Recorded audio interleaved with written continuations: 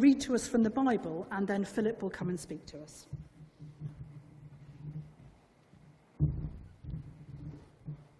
Our Bible reading today is from Acts 1. Oh, Acts 1, that makes sense. Acts 1, verses 1 to 11, and can be found on pages 1092. In my former book, Theophilus, I wrote about all that Jesus began to do and to teach until the day he was taken up to heaven, after giving instructions through the Holy Spirit to the apostles he had chosen. After his suffering, he showed himself to these men and gave many convincing proofs that he was alive. He appeared to them over a period of 40 days and spoke about the kingdom of God. On one occasion, while he was eating with them, he gave them this command: "Do not leave Jerusalem, but wait for the gift my Father promised, which you have heard me speak about. For John baptized with water, but in a few days you will be baptized with the Holy Spirit." So when they met together, they asked him, "Lord, are you at this time going to restore the kingdom of Israel?" He said to them, "It is not for you to know the times or the dates the Father has set by his own authority, but you will receive power when the Holy Spirit comes on you.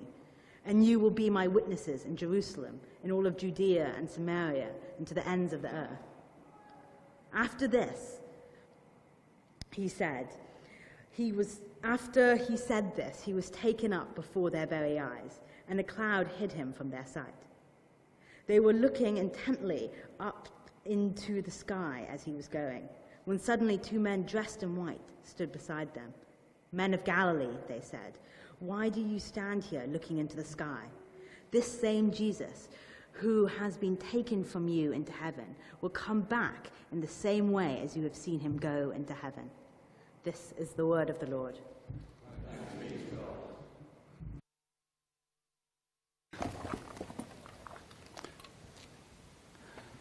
Great to be with you. Let's pray together, shall we? Loving Lord, we thank you for your Spirit that caused these words to be written. We thank you that your same Spirit is among us tonight as we open up your scriptures. We pray, Lord, that your Spirit will speak to our heads and our hearts, that we might hear your voice to us. For we ask it in Jesus' name. Amen. It seems that at the moment that as a country we're divided into 2 distinct groups. No, not like that. No, we're not mentioning that tonight. Okay, we're not going there. No. Not those 2 groups. These 2 groups. We're divided into 2 groups, basically those who've seen Avengers Endgame and those who haven't. Yeah?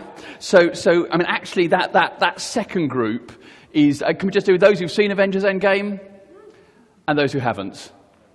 Brilliant, thanks very much indeed. Actually, that second group is divided again into 2 groups. That's those who are desperate to see it and are frantically trying to avoid the plot spoilers, and those who haven't seen it, don't want to see it, and couldn't care less. So there's a bit of a subdivision going on there. You can tell me later which group you're in. Now, I have seen the film, but, and here's the confession, I haven't seen all the other films in this... in the Marvel Cinematic Universe, okay? So if you don't know, by the way, the Marvel Cinematic Universe is a series of 22 films based on the characters from the Marvel comics, all living in this universe of superheroes and battles between good and evil, life and death. Now, because I hadn't seen all the films before I went to see Endgame, I was working on the assumption that when I went to watch Endgame with the boys last weekend, I could simply ask them, "Who's that? What's going on?" at appropriate moments in the film. However, I have to report that proposal met with a level of disapproval that required me instead to go away and read a number of articles and try and work out what was going on, try and capture the story so far. And there was one plot line I particularly needed to get hold of. That was from Avengers Infinity War, which was like the pre-story to Endgame, in which, I get this from my kids are going to kill me, in which the evil Thanos managed to collect the 6 Infinity Stones and destroy half of all known life. And so Endgame picks up at that bleak point where the previous film left off. Now, we're going to come back to Endgame later on.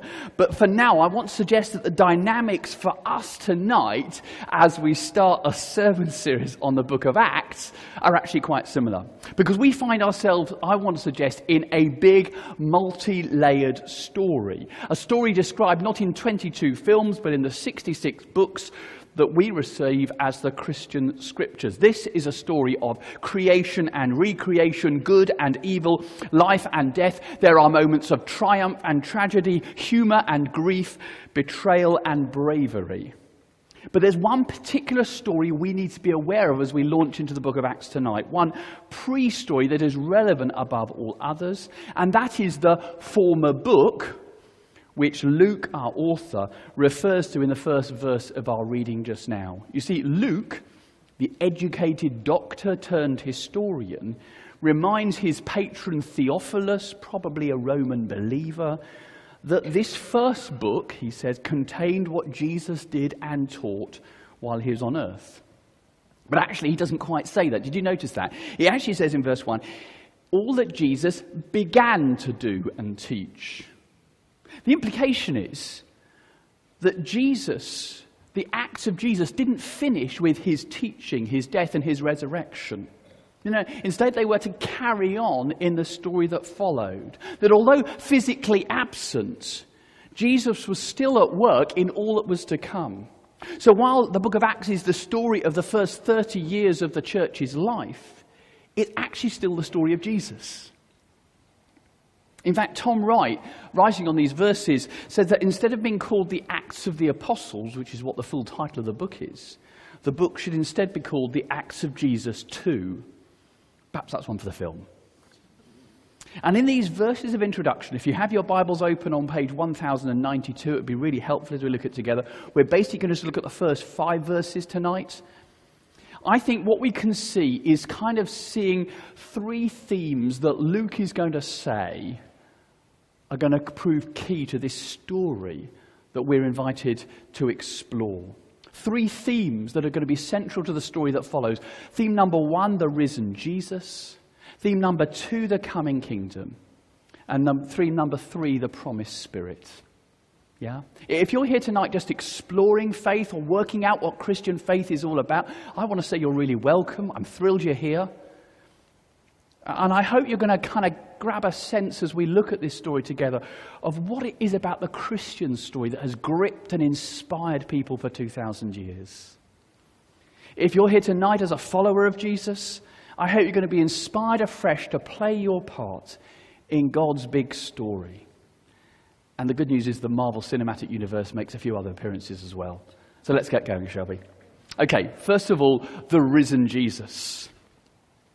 In setting the scene for all that is to follow, it is striking in these verses that Jesus again points to the proof of the resurrection of Jesus. He did that at the end of his gospel. We had the story of the road to Emmaus, the story of Jesus eating with his disciples. But here we have it again here. Look with me at verse 3. After his suffering, he, that is Jesus, showed himself to these men and gave many convincing proofs that he was alive. He appealed to them over a period of 40 days and spoke about the kingdom of God one occasion while he was eating with them, and it goes on. Do you see what Luke's pointing to? He's pointing onto something that isn't just a kind of one-off resurrection appearance, but a number of appearances over a period of 40 days between Passover and Pentecost. And this wasn't a ghostly appearance, as if kind of Jesus appears from afar like a ghost. This is a sort of appearance. He sat and ate with his disciples. He shared a meal with them. Luke is saying, they saw him, they ate with him, they touched him. Luke is setting out his stall here for what this next chapter is all about. It is based on the truth of the risen Jesus. All the stuff that happens in the book of Acts, all that we're going to read about in the weeks to come, only happens because Jesus is risen from the dead. You see, without the resurrection of Jesus, not as a dream or an imagination, but as a fact of history, there is nothing. And this would be a very short book. Jesus would have stayed one of the many numerous failed messiahs. The disciples would have gone back to fishing, and the cross would have remained a hideous sign of Roman execution. With the truth of the risen Jesus in their heads and their hearts, however, the disciples were changed and ready to take on the world. I tell you when this really came home to me. I've had the privilege of going to a number of the places that are mentioned in the book of Acts, a number of places that Paul went to on his missionary journeys. I remember standing in the main square of Philippi, the first city Paul visited in Europe, just in kind of eastern Greece now today. It was then a huge centre of Roman power and wealth, hugely kind of impressive sight. And I remember thinking as I was standing there, Paul had just set sail from Turkey, arrives in Philippi. The only thing he had to commend him, the only thing he had to offer in this place of power and authority was that Jesus was risen from the dead. And because Jesus was risen from the dead, it wasn't Caesar who was Lord, it was Jesus who was Lord. That's the only thing he had to offer. It was Paul against the Roman Empire with the belief that Jesus was risen. That was it. Or here in Athens, I've been to the Areopagus just below the Parthenon here. Impressive in its ruined state today, but awe-inspiring then. As we, with the group of pilgrims, sang, "Thine be the glory," I thought that the only thing that Paul had to go on in front of the academics and the philosophers of the age was that Jesus was risen from the dead. It's the only thing he had to go on. You see, the book of Acts came out of one truth. Jesus is risen. And that makes all the difference in the world. I'll give you a story slightly closer from home. Many of you will have seen the sad news that just before Easter, former Durham students Toby and Millie Saville died in a road accident in Santorini, Greece. Amidst all the grief that followed, it was deeply moving to register the note of hope that flowed from the faith in the risen Jesus that Toby and Millie had. Millie's father said, "Toby and Millie were passionate about their Christian faith, and we are being sustained by the same sure hope of Easter resurrection." The church where they worshipped in South London said, "We are comforted by the hope we have in Jesus, a hope that completely shaped Toby and Millie's lives.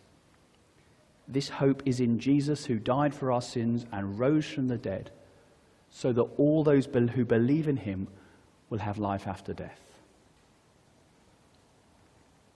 Those are not easy words to say, but they point to the fact that at the darkest time, the resurrection of Jesus as a fact of history makes all the difference in the world. In the Marvel Cinematic Universe, death is still so final. I don't want to spoil the plot, but someone does die in Endgame. And there is a very moving funeral scene. In the new world ushered in by Jesus, a real world, death does not have the final word because Jesus is risen. Let's prepare to see the difference that the risen Jesus makes in the weeks ahead as we follow the story together. Theme number one, the risen Jesus. The second theme Luke points to is the coming kingdom. What did the risen Jesus speak about with his disciples? Look with me at verse 3. Verse 4, on one occasion while he was eating with them, verse 3, end of verse 3, he appeared to them over a period of 40 days and spoke about the kingdom of God. He spoke about the kingdom of God. The kingdom of God, to understand it, it refers to the growing rule and reign of God as people confess Jesus as king. As people confess Jesus as king, the kingdom of God grows. And Jesus had told parables about the kingdom of God growing. He used illustrations of a little mustard seed that grows into a huge tree, that pointed to this growth from small beginnings into something amazing. The book of Acts is the story of that coming true. How from this little kind of band of followers, the gospel of Jesus Christ grew to thousands upon thousands, grew from Jerusalem to Samaria to Asia Minor to Europe and finally to Rome, the capital of the empire, the known world. Note, by the way, that the followers of Jesus have got new names. Not individual names, but they're no longer called disciples. They're now called apostles. If disciples refers to them as learners and followers, apostles means literally those who are sent out. That's the dynamic of the book of Acts.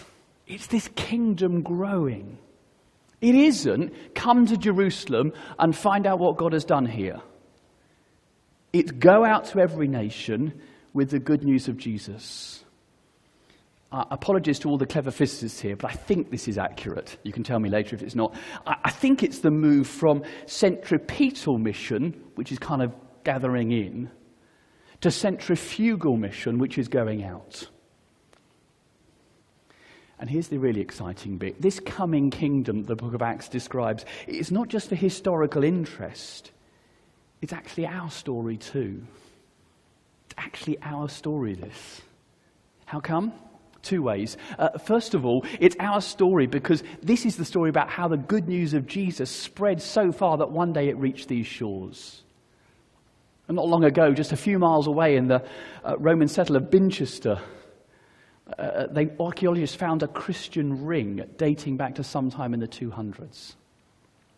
That means that within 150 years of the book of Acts, and very probably, in my view, earlier, the gospel had reached County Durham. And it started here. And secondly, it's a story that continues to the present day because we're able to play a part in it.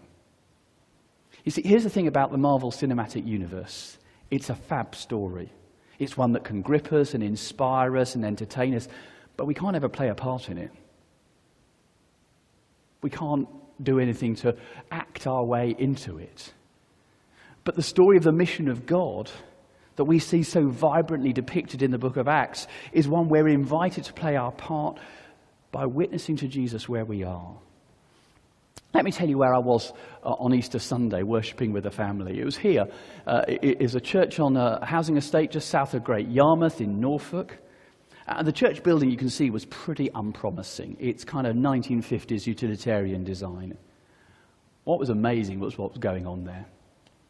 See, God's really at work. It's a community being reached and served with the love of Jesus through debt counselling and a food bank and youth work, and people are coming to know Jesus. God's on the move. I'm personally just really excited that in a few short weeks, a great bunch of students from Cranmer Hall, where I serve, are going to be going out to serve and lead in churches up and down the country. God's on the move. The story of Acts, you see, isn't just about what God did then, and isn't that interesting?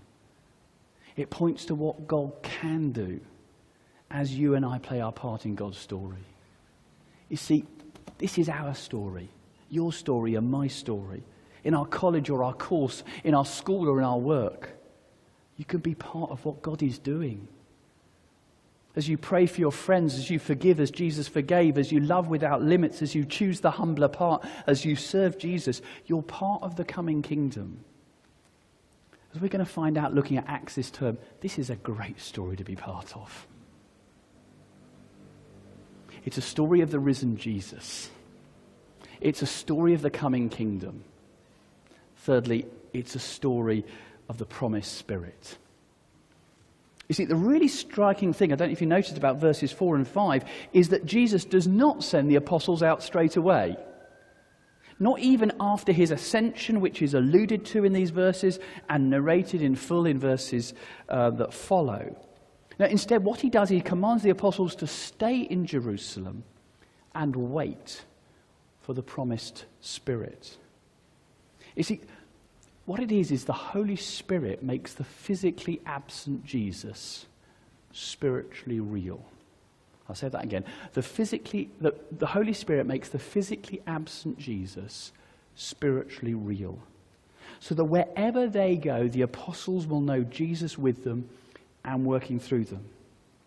The book of Acts is the story of a people working with a power that is not of their own, but a power they've received. What gives them courage and hope and perseverance and belief? It's the Holy Spirit who's working through them. We were talking as a family at lunch today about the characters in the Marvel Cinematic Universe and whether they are superheroes Yes, we were. You were there. God, I wonder why I bother. We were talking about whether they were superheroes or whether they were just people who had superpowers because of the special suits that they wear. Yeah?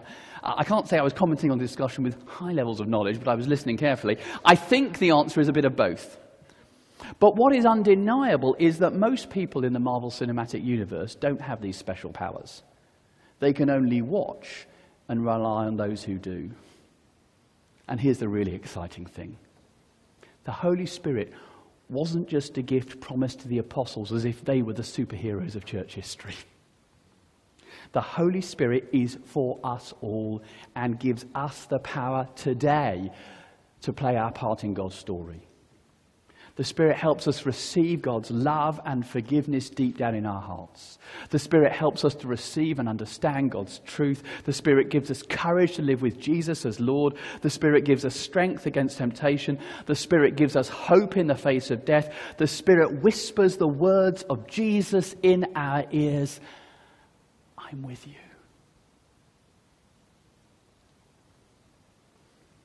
Luke reports Jesus saying, John baptized you with water, but in a few days you'll be baptized with the Holy Spirit. You know that word baptism, baptize in Greek, it just means drenched. John drenched his disciples in the water of the River Jordan. Jesus is promising the apostles being drenched with the Spirit of God. Now, being drenched here in the UK, let's face it, is nothing special, is it? I mean, you only have to walk outside in November and you get it for free, you know.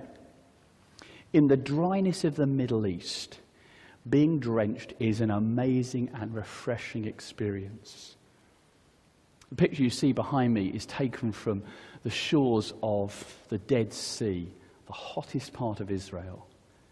It's taken from a little spring called En-Gedi,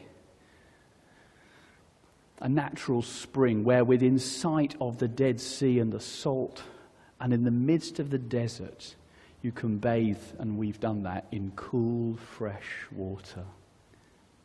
That's just a picture of the life in the Spirit of God. That's what Jesus is promising his disciples, of being drenched with the life of God. The question is, will we sit under the waterfall? Will we open ourselves up to the work of the Spirit? Will we say tonight, Lord, I cannot do it on your own. I need your Spirit to fill me afresh. Back to Endgame. It's a story that can move us and inspire us, but it's not going to transform us. The transformation story is one that Luke is launching in these first verses of the book of Acts. It's a story based on the world-changing miracle that Jesus was raised from the dead. It's a story of good news spreading and a kingdom coming. It's a story of ordinary people being given power from above by the Holy Spirit. And therefore it's a story for us. It's a story for us invited to see the difference that the risen Jesus makes today.